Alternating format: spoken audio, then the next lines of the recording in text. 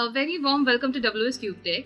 So guys, in our previous session we have covered what is box plot, and in our today's session we will be talking about the cat plot. Let's have a look on how this cat plot looks like. So if you are wondering it looks like a cat, then no, it does not look like a cat. But wait, what am I seeing? This is something like strip or scatter plot. This is our bar plot and this is violin plot. Then what is cat plot over here? Which one is cat plot? So the answer to this question is they all three are cat plot. Cat plot over here means categorical plot. That means you can create, with the help of cat plot, you can create any kind of plot. If you want to create a count plot, if you want to create a bar plot, a violin plot, box plot, so any plot you want to create, you can create it with a function called as kind. So let's have a look on how categorical plots can be plotted. So to create a categorical plot, first of all, we will import all the libraries. That is import Seaborn as SNS. After that, we will be importing our matplotlib. So matplotlib.pyplot as PLT. After this, we will also be importing our pandas over here. So import pandas as PD. Now next thing that we need to do over here is we need to load a dataset. To load a dataset, we will be writing df is equals to sns.load underscore dataset. So which dataset we will be working on? Let's work on the tips first and then we will switch to other datasets as well. We have loaded this dataset and we can view it as well by writing df.head, open close the parentheses, and as soon as I run it, I'll get the output in this form. So we have 5 rows and all the columns of this dataset. Now what do I want to plot? I want to plot a categorical plot. Okay, for that I will be writing sns.catplot, and here x is equals to, let's say, tip, or it could be gender. For that we will be writing sex, and y is equals to tip, and our data is coming from our data frame, so I'll be writing df data is equal to df. And as soon as we run it, we'll get the output in the format of a scatter plot. That means the default value over here is a scatter plot. And suppose if you want to change it, so this is just the default value, but if you want to change it, in that case what you would do? In that case you would write kind is equals to count, or let's put it as bar. So if I run it, I'll get the output as bar, but bar needs to be written inside the double quotation, and if I run it, I'll get the output in the format of a bar. So you can get the horizontal bars and the vertical bars, both of them. For horizontal bars, what you can do, you can write tip here and sex here. And now if we run it, we'll get the horizontal bars over here. But remember just that we need to put kind over here. Similarly, if you want, you can also plot a violin plot by writing, not violin, but writing kind. Kind is equals to violin or any plot. So I'll be putting it inside the double quotations, and as soon as we run it, we'll get a violin plot over here. Similarly, you can give the other features as well, other functions like hue is equals to, hue will be based on, let's say, smoker.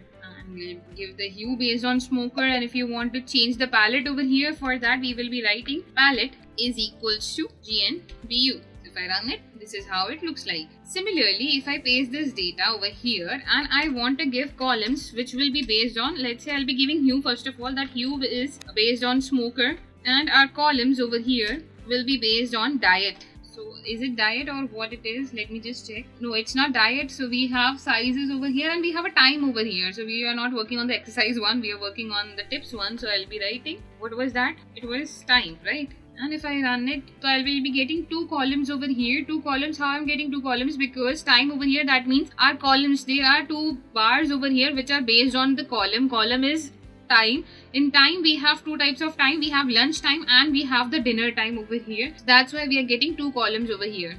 Similarly, you can provide with the height as well, that height is equals to, let's say, 4, and let's reduce it even more to maybe 2, and if I run it, so height would be 2 and it would look like this. So you can give the height as well to your plot.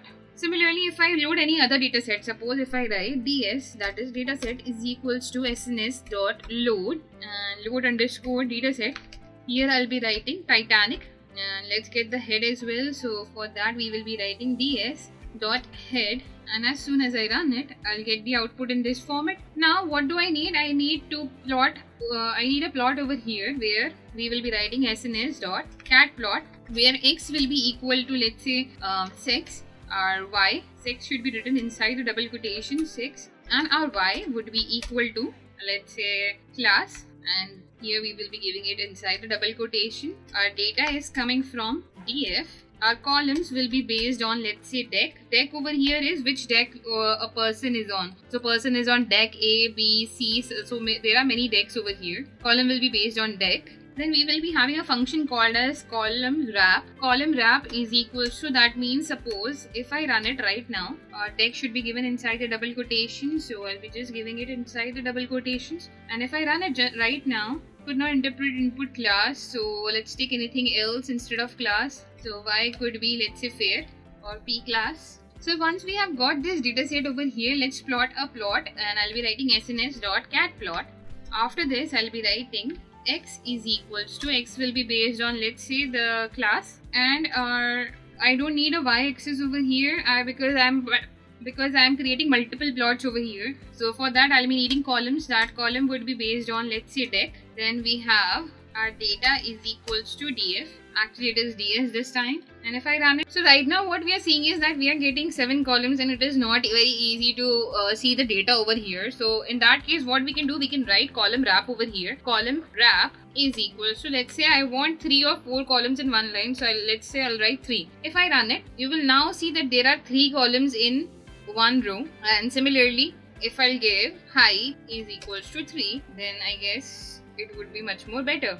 This is how this works, and if you want to give hue as well, you can provide with the hue as well. So we can write hue will be based on, let's say, and if I run it, so here now we have received data in the format of x-axis, where x-axis is a class, and we have first class, second class, and third class. There are 7 decks, and we are getting a count plot over here. So I hope, guys, that what is categorical plot is clear to you. The default value over here is of scatter plot, and then if you want to change its kind, you can use bar plot over here, or you can use the violin plot, box plot, any kind of plot you can put over here. And if you want to obtain multiple plots over here in one plot, in that case you can provide with the column, and the column will be based on any of the columns that you have in your data set. So in this case, if you can take time, you can take day as well. So column can be based on anything over here. So suppose if I would have given this as day and I would have run it now, in that case it would have given me Thursday, Friday, Saturday, and Sunday. And you can also pass that how many columns you want, so that can also work over here. For that, you could add a column wrap, just like how we have done it over here. That column wrap, that means in one row how many total columns will be there. If you wanted data that does not contains a null value, in that case inside the data you can write ds.deck. That means ds is the name of our data set, deck is the name of our column, and we want the not null values over here. So in this way we can write it over there.